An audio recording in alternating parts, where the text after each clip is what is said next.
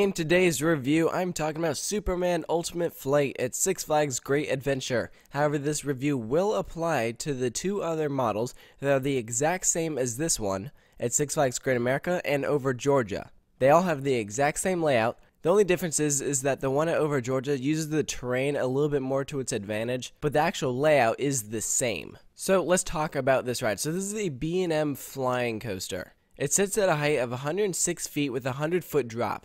And as you can see, it's not a very steep drop at all. This coaster isn't about the drops or the airtime, it's about giving you the sensation of flying. And it achieves that very well. The ride features two inversions, a pretzel loop, and then a couple of bank turns, and then it finally goes into an inline twist where it then hits the brakes. Now some people will ride this and say that it's boring.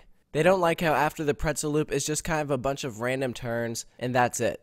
And I can understand that. This isn't an intense ride. It only goes 51 miles per hour. That's not the point of this ride at all. It is a very graceful coaster. I like that it doesn't go super fast because then it gives you a nice long ride, just over 2 minutes. But of course the highlight about this coaster is that pretzel loop.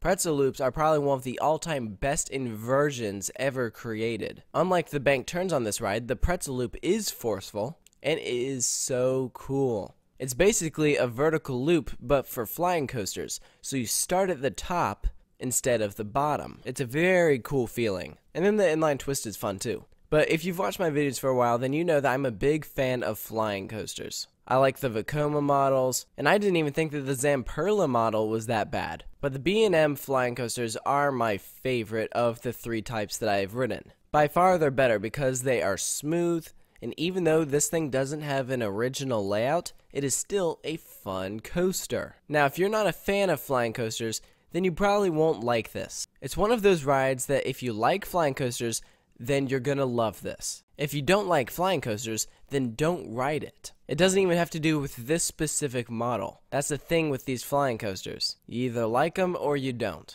Now, I haven't ridden any other B&M flying coaster. This is the only one that I have gotten on. So I'd love to be able to try out rides like Tatsu or Manta, because I've heard that both of them are better than this one. But I am still a fan of this coaster. Whenever I go to Six Flags Great Adventure, I try to get on it. It sometimes won't have the best of operations because it does have that extra step where they have to transfer you from the seed position to flying position. And sometimes they'll take longer than usual, so you could be stuck on the brake run in flying position for several minutes just staring at the ground. But those are my overall thoughts on Superman Ultimate Flight. For its final score, I am giving it an 8. I think for a flying coaster, it's excellent. Could they have done more? Absolutely. They could have thrown in some of the inversions that you see on Tatsu or Manta. But this isn't a ride that will wow you. It's just pure fun. I love the sensation you get of flying. The pretzel loop is fantastic. It's smooth.